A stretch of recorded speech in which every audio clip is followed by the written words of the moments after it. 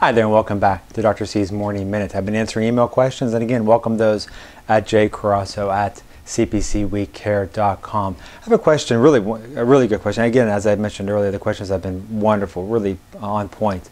So a parent's asking about their kiddo having some difficulties and some behavior issues in school, and that the team at school is going to conduct what's referred to as a functional behavioral assessment. And the question goes that my kiddo is going to get an FBA at school, a functional behavioral assessment. Can you tell me more about that, what that entails? So a functional behavioral assessment is an aspect of applied behavioral analysis that is a systemized way of determining the function of a behavior. So the two most common functions, reasons, purposes for a behavior would include to get something such as attention, or to avoid something such as doing classwork or homework, or something along those lines. So you're probably saying to yourself, well, I don't need an FBA to tell me that. I already know what the function is.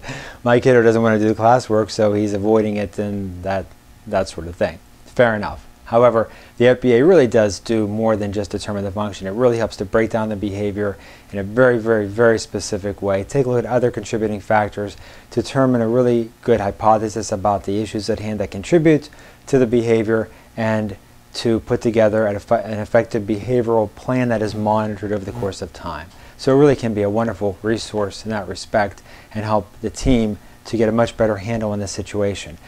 In the next post, I'll talk about the actual features and the process of completing an FBA. Hopefully you'll find that to be helpful. See you next time. Dr. C's Morning Minute.